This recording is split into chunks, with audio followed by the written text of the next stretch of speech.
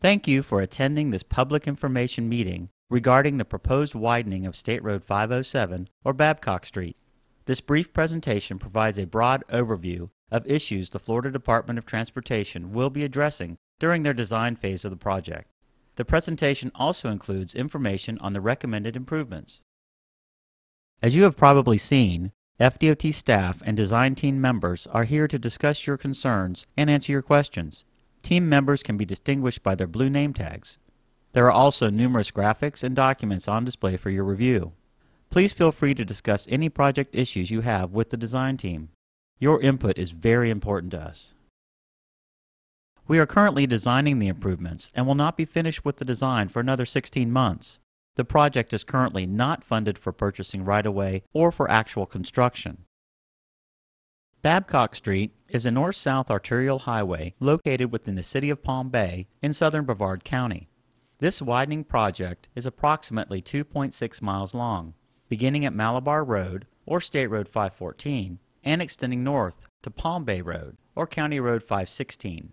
Babcock Street is designated as an official hurricane evacuation route. There is one bridge along the corridor that spans the Melbourne-Tillman Canal C1. Babcock Street is primarily surrounded by single-family residential property. However, commercial properties are also present north of the Tillman Canal Bridge. A project development and environment, or PD&E study, to evaluate the feasibility and impacts of the improvements was completed in 2002.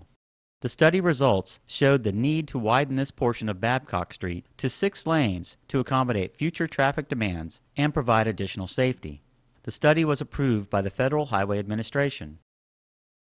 Since 1985, Babcock Street has seen steady growth in traffic.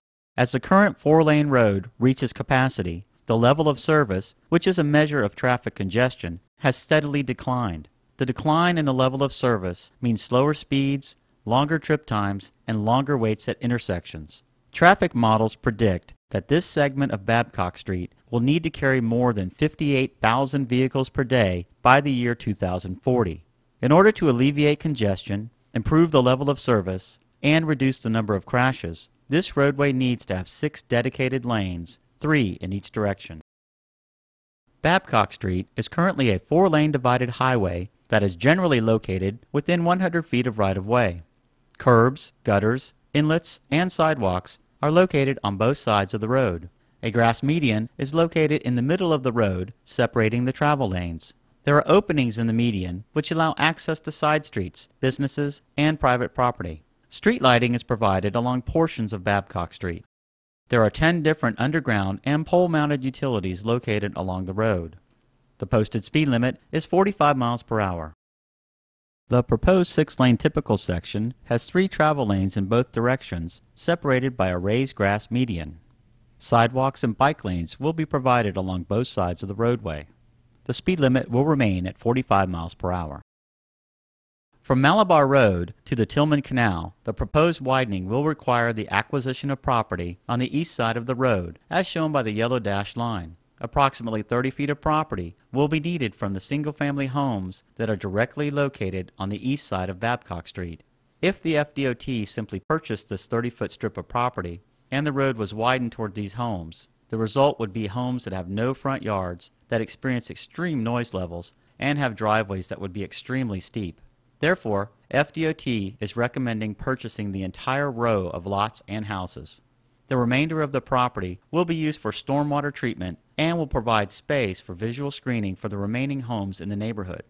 If you are unsure how this will affect your property, there are a number of FDOT staff here who are able to discuss the right-of-way acquisition process and answer your questions. Along with the widening, the existing traffic signals at Dwyer Place, Charles Boulevard, and at Fallon Boulevard will be replaced with new signals and pedestrian. From the Tillman Canal to Port Malabar Boulevard, the alignment will shift to the west, and approximately 27 feet of property will be acquired. At this time, there are no plans to purchase homes in this area. The existing traffic signal at Blaine Street will be replaced with a new signal and pedestrian crossing feature. Port Malabar Boulevard is a major thoroughfare and must have several turn lanes to operate safely and efficiently. For motorists driving north on Babcock Street, a single left turn lane will be provided in order to travel west on Port Malabar Boulevard, and an exclusive right turn lane will be provided to travel east. For motorists driving south on Babcock Street, dual left turn lanes will be provided in order to travel east on Port Malabar Boulevard, and an exclusive right turn lane will be provided to travel west. Property will be required for the new southbound turn lanes and will impact at least 3 residences in the Country Club Vista community. The existing traffic signal at this intersection will be replaced. From Port Malabar Boulevard to Palm Bay Road, the alignment shifts to the east for a more centered alignment, and then connects to the existing intersection with Palm Bay Road. The areas of possible property acquisition are shown by the yellow dashed line. The Charles Boulevard-Dwyer Place intersection currently has a traffic signal and crosswalks. Crossing guards are present during school drop-off and pickup times. In the 2002 PD&E study, a commitment was made to study the feasibility of a pedestrian overpass during the design phase. The department conducted a feasibility study for a pedestrian overpass in 2011. The results of the study determined that an overpass was not cost feasible and will not be part of this project. To help with access to and from the elementary school, a right turn lane along Babcock Street onto Biddle Street will be provided. A right turn lane along Dwyer Place onto Babcock Street will also be incorporated in. There are 5 existing stormwater retention areas along this corridor, and they will all continue to be used for stormwater treatment. One new stormwater retention area may be required near the Sunnybrook Lane intersection. Numerous permitting agencies will be giving input and review of the final design elements and construction plans.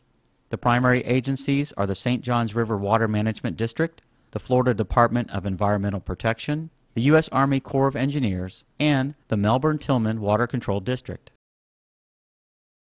The bridge over the Tillman Canal was originally constructed in the 1960s with 2 lanes. Over the years, the bridge has been widened to 4 lanes with a concrete median and sidewalks.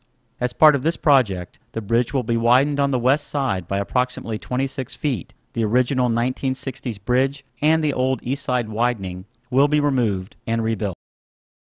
The traffic signals at Dwyer Place Charles Boulevard, Fallon Boulevard, Blaine Street, and Port Malabar Boulevard will be replaced to accommodate the 6-lane widening. The signals at Malabar Road and Palm Bay Road will not be replaced since they already accommodate 6 lanes along Babcock Street. The existing street lighting will remain in place or will be adjusted. No new street lighting is proposed. All roadway signs along the corridor will be replaced. This project affects many people and many different agencies. Coordination is ongoing. FDOT provides project newsletters that are periodically mailed to all local property owners and other interested parties. Public information meetings like this one are held to provide information, gather comments, and answer your questions. This is the 2nd meeting. The first meeting was held March 14, 2013, and a 3rd meeting is tentatively scheduled for October 2013. For more information, you can visit the project website at www.cflroads.com. For this project, select SR 507 from the road pull-down and hit Search. Click on the project number 237650-6. Here you will find information specific to this widening project.